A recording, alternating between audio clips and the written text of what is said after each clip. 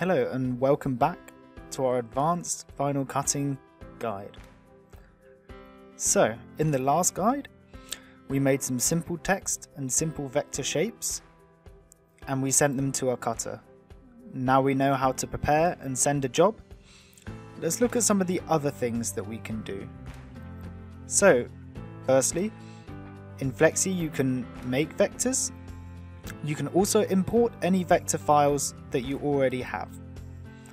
Common formats for these will be EPS or PDF files, but Flexi can also read files from Illustrator, Photoshop, many other sources. So in this case, we're going to import a simple vector beaver. There we go.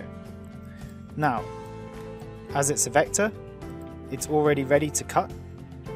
We see when we open up the cut plot window, it's identified the shapes and the outlines, and if we send this to our cutter, it's going to cut perfectly.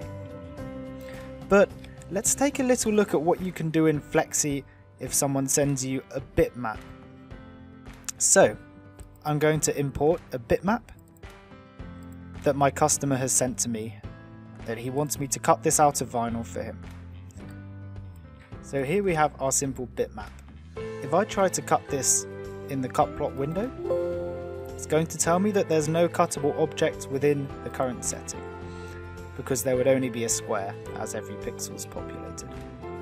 Luckily we have a tool for this. So if I select my bitmap, and then I go to bitmap, vectorize, and select auto trace, I'm then going to simply drag over my bitmap.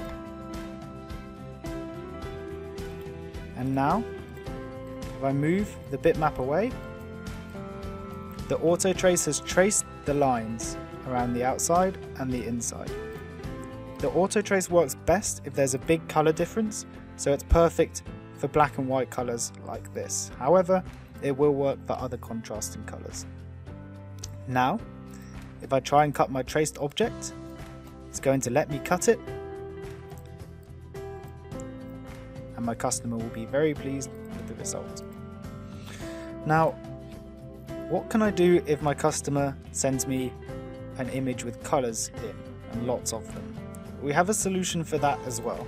So I'm going to import here Indian TIFF. We see this file has lots of bold colours, but there's about 7 or 8 of them. So if I use my auto trace, it's only going to pick up the one colour. In this case, we're going to use our colour tracing option.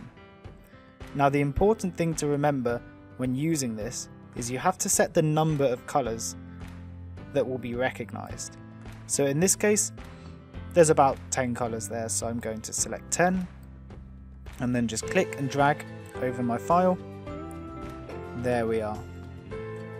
Now, in this case, you can actually press Shift to toggle whether a colour is traced or not. So if I hold Shift and click on this beige colour here, my background will show and then disappear. In this case, we didn't want to cut the background, so I'm going to remove it and select Apply. Now, if I again remove the background, all of these objects are now vector. So, if I go back to my cut plot window, it's all ready to be cut here, and I can send this job straight to my GR cutter. Next, we're going to take a quick look at welding. So I'm going to type some text in my document like so. Now, if I zoom in, I will see there are some areas where my text is overlapping. If I were to send this straight to my cutter now, there would be overcuts on some of these sections. Now in Flexi we actually have two ways of handling this. The first, simply right click on your overlapping objects and select weld, and we will see the overlapping areas have been welded together. Now I'm going to undo that with Ctrl Z to show you another cool feature that we have. So if I go into my cut plot window and I go to my last tab, which is the advanced cutting options, you'll see I have this option called Auto Weld Checked. This is almost a safety measure against this kind of issue, because if I have the Auto Weld checked and I have overlapping objects of the same color, it's going to weld them automatically.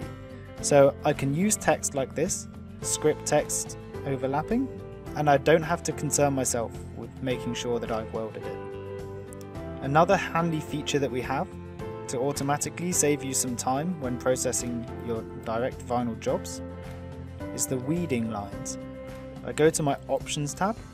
If I select this option for a weeding border, it's going to put a weeding line around the outside of my cuttable object, like so. Now we also see there are some other options in here, such as the horizontal weeding lines and vertical weeding lines. Now you'll see these lines kind of go through your object, so these aren't going to be perfect for us in this scenario. So we're going to turn these off and we're going to use the split lines. Now when we use the split lines, we can see that it's not actually going to cut through our text, which is good because ideally we want to keep the text as a whole piece so we can transfer it and then weed out the rest. But the split lines are very, very handy in saving you time weeding jobs, especially big and detailed jobs. Thank you very much for joining us for our advanced vinyl cutting guide, and please join us next time for how to prepare a contour cut job in your Roland GR software.